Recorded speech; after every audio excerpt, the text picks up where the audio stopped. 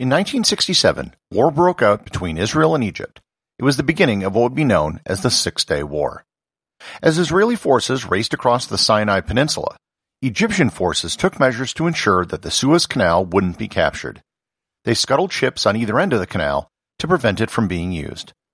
Unfortunately, there were still ships in the canal that got stuck for a very long time. Learn more about the Yellow Fleet and the crews that sailed to nowhere on this episode of Everything Everywhere Daily.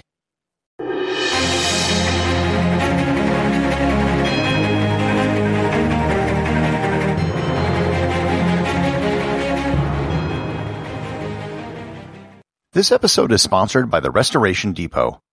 Do you want more fun in your life? It can be tough finding the you time we all need. Here's a way to feel more energized. Join the Restoration Depot, where friends can meet for all sorts of health and wellness options online. The Restoration Depot was created for people like you. It's convenient and affordable.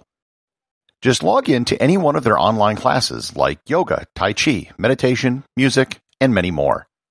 Check out all of the classes at therestorationdepot.com and try your first class for only $5 by selecting First Class Special at checkout. Remember, that is therestorationdepot.com. On June 5, 1967, war broke out between Egypt and Israel. The war, the Six-Day War, was, as the name suggests, a very short one. In a matter of a few days, Israeli forces had raced across the Sinai Peninsula and were approaching the Suez Canal. The Suez Canal was extremely important for Egypt. With it, they controlled almost all the shipping between Europe and Asia. It gave them geopolitical leverage as well as a great deal of money. As the Israelis were racing towards the canal, the Egyptians had to make a hard choice. They could either lose control of the canal to their enemies and everything which came with it, or they could deny the Israelis the use of the canal. They went with option number 2. They scuttled numerous vessels on either end of the canal to block the passage of ships. They blew up a bridge, and they also put mines in the canal. The Suez Canal was closed for business. This had an enormous impact on global shipping. The Suez Canal shortened the length between Europe and Asia by 8,900 kilometers, or 5,500 miles. Goods would now take weeks longer to reach their final destination. Ships that were just outside the canal on either end had to turn around and either go back to their home port or take the much longer route around Africa. Those ships, however, were able to turn around. There were a small number of ships that were actually caught in the middle of the canal. There were 15 ships traveling north through the canal when it closed. 14 of those ships were trapped in the widening of the canal known as the Great Bitter Lake, and one was stuck further north in the widening known as Lake Timsa. The ships were a random international collection of ships. 4 were from the UK, 2 each from West Germany, the US, Sweden, and Poland, and 1 each from France, Bulgaria, and Czechoslovakia.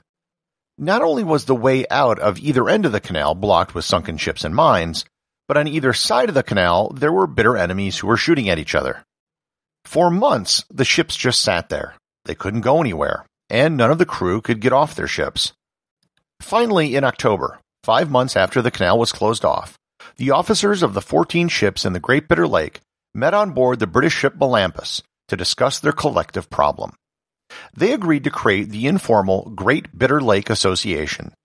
They would jointly visit each other's ships for various activities to keep the crews occupied. A British ship, the MS Port Invercargill, was the largest ship, and they hosted soccer matches. Church services were held on the West German ship, the Bulgarian ship had movie nights, and the Swedish ship had a pool. The next year, 1968, the ships held their own version of the Olympics at the same time as the Mexico City Games. The Bitter Lake Olympic Games were held between the various ships. The 8 nations represented competed in 14 events, including sailing, diving, sprinting, high jump, archery, shooting, and water polo. The first-place country was Poland, with the Germans coming in second and the British coming in third. By 1969, with no end in sight for the rescue of the ships, something had to be done. The crews couldn't be expected to spend the rest of their lives imprisoned on these ships. But by the same token, they couldn't completely abandon the ships either. They eventually developed a plan to let most of the crews go home. They decided to cluster the ships up into 3 groups. Each group would have a small caretaker crew with representatives from each ship. The caretaker crews would perform basic maintenance on the ships and would be rotated out every 3 months. In between their 3-month tours, the crews could go home. Given the high temperatures of the region, most of the crew on the ships only had to work for 6 hours a day. They cleaned, maintained the engines, conducted drills, and basically tried to keep the ships as operational as possible given the conditions. Over the years, these ships developed a quasi-political status. The Great Bitter Lake Association became a sort of micronation sandwiched between Egypt and Israel. They developed their own postage system and their own stamps. The stamps had no legal authority, but they actually worked. Coupled with Egyptian postage, they managed to get sent and routed to the correct ships.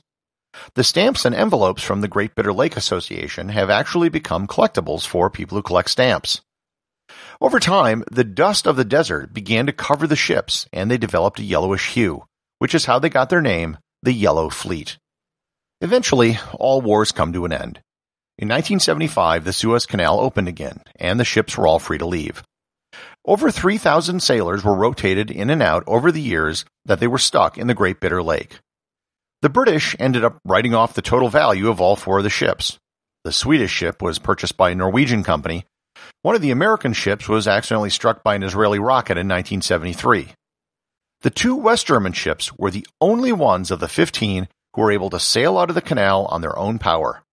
When they sailed into Hamburg, they were greeted by a crowd of over 30,000 people. When the German SS Münsterland finally arrived, it had completed its voyage that had lasted 8 years, 3 months, and 5 days.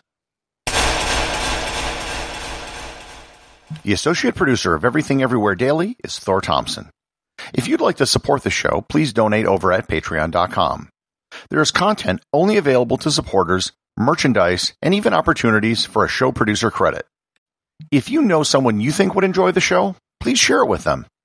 Also remember, if you leave a 5-star review, I'll read your review on the show.